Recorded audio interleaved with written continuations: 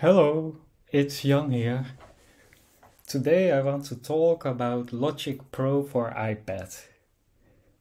Apple recently released Logic Pro for the iPad. I decided to check it out and I am totally blown away with it. It made me even buy the Mac version. So, why was I so impressed by Logic Pro for iPad? There are two main reasons. The first reason is the awesome step sequencer that Logic Pro has.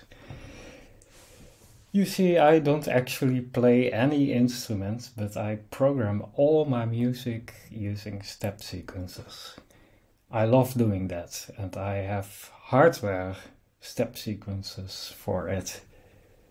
And up until now, I always preferred using hardware step sequencers. And that is because of sausage fingers.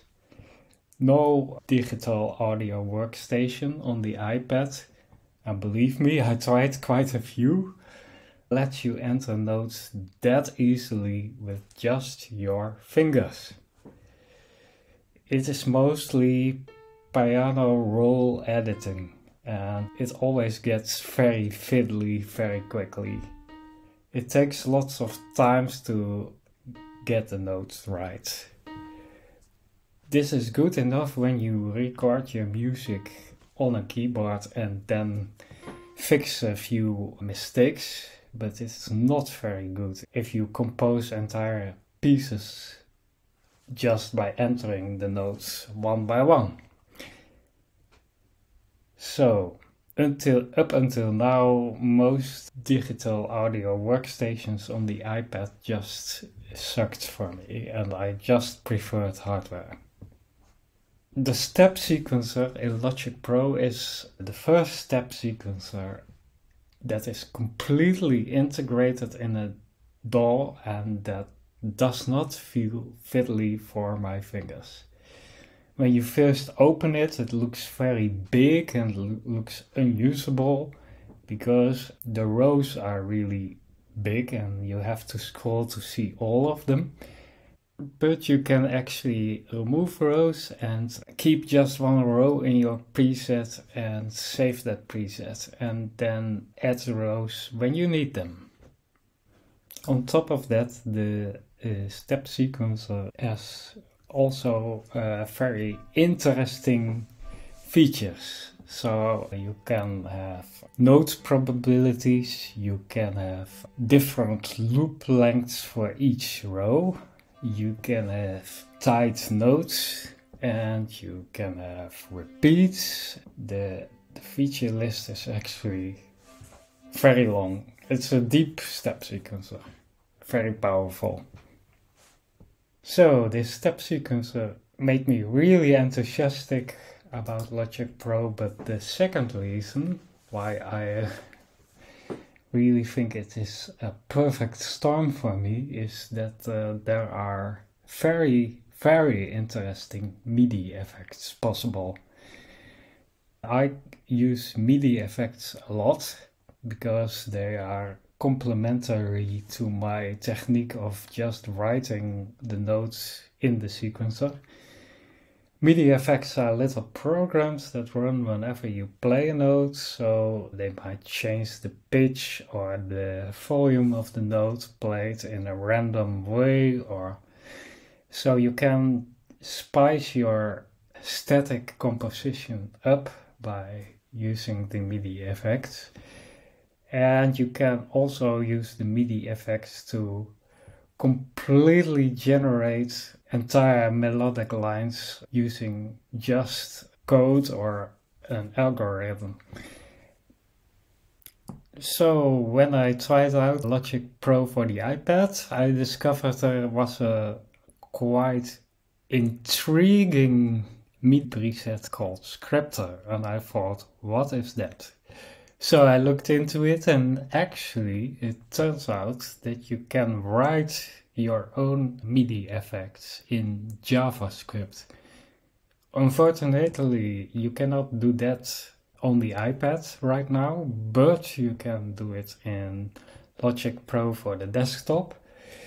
And yes, that intrigued me so much that I decided to buy Logic Pro for the desktop and try it out, and it's actually amazing. It strikes a really good balance between coding complexity and getting music out of it. Because I actually don't like using programming languages to make music a lot. Because when I first started making music, I really thought I would like that, but actually music is my hobby and my job is also computer programming. So if I use programming languages to make music, that kind of defeats the purpose of music being a hobby. So I should actually stay away from using programming languages in music, because that's not so relaxing for me, but I always feel attracted to frameworks or hardware devices or programming languages that actually allow me to make music, because, well, programming is also such a natural way of thinking for me. This time, when I investigated how Scripter in Logic Pro works, I actually thought this might be a perfect balance for me between simplicity of the code and expression power. And I decided to take the jump and try it out, and I bought Logic Pro for desktop, and indeed I really like it. The reason why I really like it so much is it is extremely simple, yet it is also extremely expressive, especially if you take into account that you can use this very powerful step sequencer together with these effects. It does not take a lot of coding. The language is a language I already know, and once you copy it over to the iPad, you can use them without ever looking at the code again. So that is really good for me.